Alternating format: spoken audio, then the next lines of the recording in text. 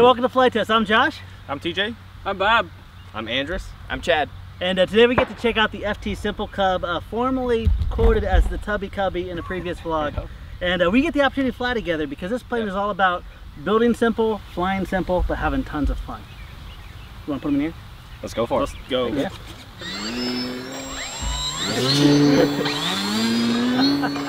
I got take Kristen out already. Oh my god. Sorry, Bob. Oh, you got to build Bomb a new plane. Oh my it'll goodness. fly. Now we got two clip wing cubs. anyway. There we go. Oh, that was so funny. This is so cool. There's 5 of these in the air at one time. Dude, we're like happy friends of the sky.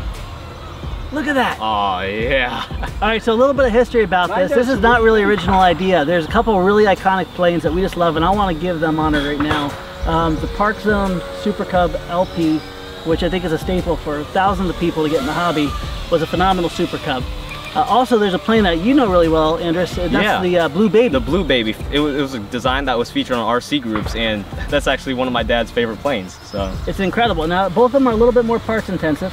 Yeah. One's obviously you can't scratch build. The other one has quite a few different parts. Right. The whole vision about this is something that can be built in under an hour, has under 10 parts. I actually blew that by one piece. It has 11 parts for the core basic structure, and it's just as easy as both those planes to fly. And it is. yeah, for sure. Oh my gosh, look how cool this is! Ooh, we're getting Oh close. my goodness, there's gonna be some mid-airs here. Yeah. We might not even get to do streamer This is combat. awesome. Yeah. So big shout out to Chad here. You're gonna notice 3 of these planes are all painted in different schemes that are unique. One's like a Carbon Z, the other one's like a classic club, and the other one is a military scheme. Chad did all of these very quickly and made them look beautiful. So we thought he should get the opportunity to at least fly what he's built and painted before. And Chad, you're still with us, man. Yeah. Dude, this is awesome. Seriously, have you ever flown before? No. We had a good opportunity, but unfortunately we ran late on our shoots. We couldn't have Josh Scott, and at the last minute I said, Chad, you're our newbie.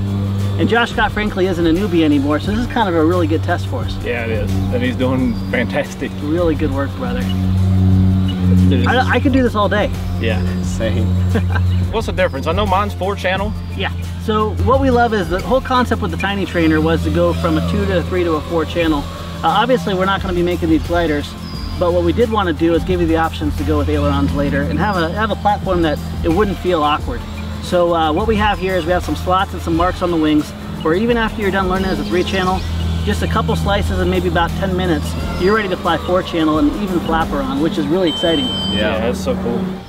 My Cub and TJ's Cub as well, we both have flaperons on ours, which are ailerons that also act as flaps. So when you flip the switch, they both go down together. Now, Josh, yours. Oh, Josh got a little touch right there. Now, yours does have bombs on it. Yeah, one thing I really hate, especially with speed built kits, is I hate not filling in every square inch. So usually if there's some extra real estate on the actual kits, I'll fill it in with an angle guide or something like that, maybe even a stand.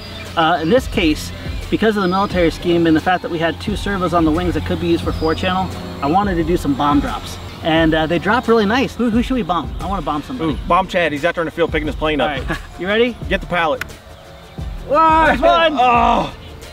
I'm gonna hit you. All right, here comes Steele. Oh, I botched that one terribly. It's a little bit tough to keep inverted because of the dihedral, but I'm rolling out now. Perfect. So one of the goals of this was to kind of imitate the flight characteristics of the Super Cub LP, which I still think is just one of the best, entry-level models that has ever been made, but also to have a growing factor too. And the bombs actually serve as a double purpose. Yeah, you can have fun as a 3-channel and drop these bombs, but also it really teaches you to work all your sticks and to maintain control of the plane, just not let it fly itself, because frankly this will fly itself. Now one other really cool thing about this is we have water resistant foam now. We've kind of become obsessed with water. So Andrus, we actually, in your first week working here, we kind of charged you with making some floats, right? Yeah, so we actually designed some floats for these Cubs that are as simple to build as the Cubs themselves. And we tested them out a few times, they work great, so we'll be coming out with an episode for those soon. Now this is powered from a B-Pack and a 1000 milliamp LiPo battery, so you're still capable of, close to vertical. You guys can go vertical, can't you? Yeah. Yeah, I'm not sure if we have unlimited, but yeah, pretty good power. I'm hovering right now. Oh, bugs. What was that? Oh. Now, is yours good, Chad? Yeah, I think so. Dude, you hit hard. That's one thing is so your first prototype, Yeah. I smashed it to pieces. And we went a little crazy with it, put a 4-cell on it. And yeah, the nose 2 or 3 different times. Yeah. But even after I blew the nose apart on like the 3rd crash, a little bit of hot glue, and 5 minutes later it was flying again. I love it. One of the biggest reasons, we knew a lot of people would be getting a hobby with this, and one single layer of foam just doesn't really cut it.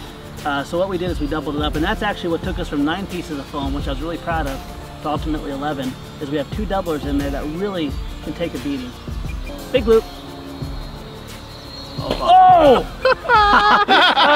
What happened? That was awesome. I don't know what happened. He power looped into the ground. Hey, I'll tell you what happened, man. You went nosedive right I to the didn't ground. think you died is what happened. Oh, that airplane's bad.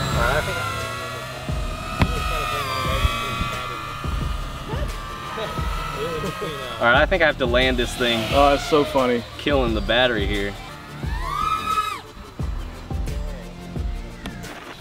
No! Tipped it right over. Oh. So long story short, I hit hard enough to bust this firewall, but if you look at the nose, it's fine. Do we have any screwdrivers? I think if we loosen this, we can save it. We can keep flying. Chad, yours looks great still. So what's really cool here is one of the most frustrating things, as much fun as bombs are, they're a pain to hook up. So what we did is we actually made a longer wire than you need. Then all we need to do to hook it is just bend this little piece back here, and we're on. All right, so we landed, and we thought, let's go ahead and pull out some streamers, have some streamery fun. Ever since we did that MiG-3 episode, we've been obsessed with streamers. So we're gonna do this, and hopefully at Flite Test East, we're gonna see how many planes with streamers we can get up at once as well, too. Dude, that'd be fun. All right, go, go, go. Let's go. All right, here we go. Take off. There we go. Hey, mine actually flies. Dude, that's cool. That's awesome. Why do I need so much more down trim now? It took off so quick. Mine was off the ground before I... Yeah, before I even pulled the throttle up, it was gone. I feel like someone's already on my tails. This honestly looks like a screensaver. Yeah, it's like Windows 95 tubes. Dude, mine feels like I have so many flaps down right now. Got one. TJ, I'm coming for you. I think Alex is up there trying to cut streamers. Yeah. No!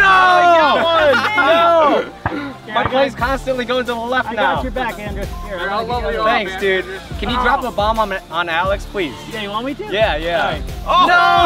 Oh my goodness, Alex! All right. Are you balanced now? Dude! You know what? Yes, All right, I want a thanks, bunny. actually. I'm balanced. That was amazing. All right. Are we gonna drop one on Alex? Is that what you want? Yeah, definitely. He cut both my streamers. Josh? Oh, too early. Almost got one. I'm gonna go for a high bomb. We should chop Josh's bomb streamer as it's falling. There you go. I'll try. You ready? Oh, you want me to go high then? Are you ready, Alex? Yeah, hold on. Yeah, ready when you are. Here we go. Here it goes. Ooh. He's trying so hard. Yeah, you gotta watch the play. Dang it. I'm gonna see how long I can just flat spin this thing down to the ground. This is cool. Oh, it won't flat spin anymore with the streamers. Really. Oh, there we go. Kind of. Alex trying to get my plane. He's trying so hard. Go bob and weave, bob and weave. Oh, Yeah. Bob's evading here. Is that Chad? Yeah, who has the orange streamer? Bob. I think that's Bob, right? Oh, you know, I'm after Chad. Chad, you're doing a good job, buddy. I'm trying my best to stay away from. Oh, he got it. Oh, he finally got it. Not just right into this tiny doggone it. He has FPV. He's cheating. We actually have. Oh! That wasn't nice. I couldn't even see you. I'm still playing. Blindsided me. My battery is literally dangling out of my belly right now. Let me take an inspection. Oh, my streamer's still You're falling. mean. Sorry, buddy. Dude. You should think about Chad's feelings. He painted these. Tried to kill the plane. Dang, dude, that was intense. Oh, man. So one cool thing, we do love FPV, and this is a really good trainer. We actually have a little etch line inside the canopy that if during the build process you want to make this FPV, you can actually go ahead and cut that out past the board camera. Oh no! Oh no! My battery went out! Stuck in cover! This is free flight! Where's it going? Right there! Dude, that was a beautiful landing right there. Awesome. He lost his battery. The battery fell out over there. It's all fun and games till somebody takes the plane to the back of the head. That was harsh. Well, we know it glides well. Yeah. That was perfectly balanced. It just came right on in. Oh my gosh, that was a lot of fun.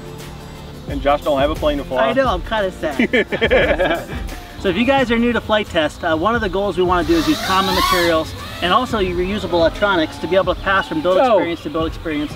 That also helps you learn. So anything that we design, we put out free plans for. And this is going to be like no different. We have a great gentleman named Dan Sponholz who writes up for plans that are easy to understand. We also have a wonderful beta builder group that actually goes along and builds the planes and gives feedback. Also look on Phoenix for free downloads of a lot of our planes, but you can actually practice flying before you even build it. So our goal is to give you the best experience possible, whether it's building, flying, or anywhere in between, and hopefully unleash a little bit more skills in one airframe like this one. You can have a lot of fun with friends, Absolutely. just like this. Absolutely. And one other thing we really want to do here is we want to give honor to the people that really inspired this design. So look down below for links to the Blu-Baby and also for a link to the ParkZone Super Cub LP. It's just a phenomenal product. If you don't want to build, that would be the model we recommend. We also have a really great beginner series where we use that plane pretty much for about 60% of it. It's awesome. Now Flite Fest East is coming up. One thing we're going to be doing is we're going to have a big build event where we're going to build a whole bunch of these with people who have never built or flown before and see how many people get in the hobby. Can't wait for the streamer event. It's going to be cool. It's going to be cool. So if you've never gone to Flite Fest East before, please go ahead and consider doing so. Yeah, please join us. Absolutely. So much fun. Right now, the Simple Cub is available in the stores. Also look in the future for variants like the Simple T-Craft, the Simple Aranca, the Simple C-Top. We're going to go ahead and run with this line and try to see how much fun we can have fun with. All right, friends, we want to thank you for watching. We'll see you next time. Bye.